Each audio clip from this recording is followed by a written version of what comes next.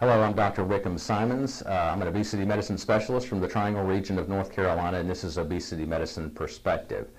We have been talking on the previous two videos about plateaus. In a quick review, I reminded you on the first video, obesity is a complex disease. Your body tries to actually make you gain weight back, and this manifests itself as a plateau. Number two, the thing that is really important when you start to tackle this plateau is that you quantify with precision what it is you're doing. Start writing down every single thing with great detail. Realize that if you've lost a bunch of weight, your body's made some changes, and your metabolic rate, for example, has gone down. And when you're on the plateau, it's matching its energy output to your energy intake. And so knowing how much you're taking in, what it is you're taking in, how much activity you're doing is important, because that leads to this next principle. And that principle is doing the same thing is never going to get you a different result. Okay, just doing the same thing over and over again will not get you a different result. So if you've quantified what you do, you're on a plateau and you plan to continue to do the same thing, don't get mad at me if your weight doesn't go down. Okay? You're doing the same thing expecting a different result. Now you know what you're doing because you've quantified it, and now we've got to make a change.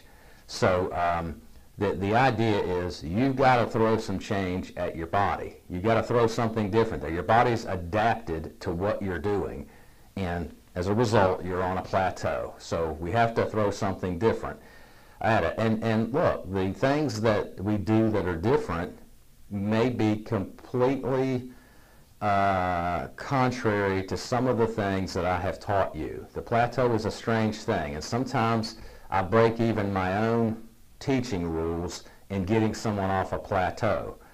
But I say that just to say that once you know what you're doing and you've accepted the idea that we're not going to do the same thing so that we can get off this plateau, then we can introduce some new ideas on how we can do some things different to break the plateau. And I will go over some of those things in other videos, but wrap your mind around that concept. Doing the same things, not going to get me a different result. If I eat 2 boiled eggs for breakfast, a salad with chicken on it for lunch, and a piece of steak and green beans for dinner, and I've been doing that every day for the last 90 days, and I've lost all this weight, and now I can't lose anything, well, then we're going to have to change that up.